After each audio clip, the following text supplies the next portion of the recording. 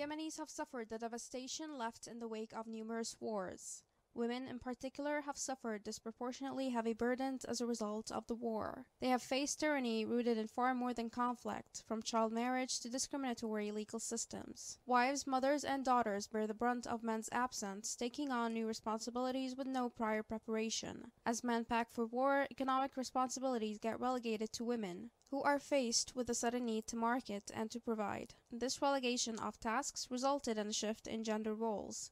And although the role shift has elevated women's status in society, it has also caused a spike in the rate of domestic violence as men start to feel emasculated by the change. Women's rights organizations have reported the persecution of women who voice their opposition to the Houthis. Women also face prevalent arbitrary detention, physical and sexual violence in prison, and unfounded prostitution charges. Those most affected by the extreme levels of disease are women, among whom are breastfeeding and malnourished, who are at higher risk of contracting cholera.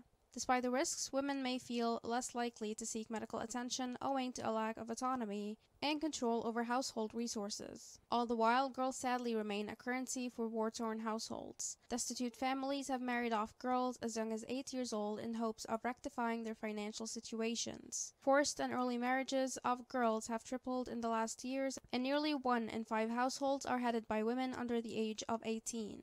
Despite the obstacles stacked against them, women continue to be vehicles of positive change. They play an important role since they are in charge of allocating resources and educating family members about hygiene. While the conflict has affected all civilians, Yemeni women in particular have borne the bulk of the distress. Various afflictions such as economic inequality have left women more vulnerable to the effects of war.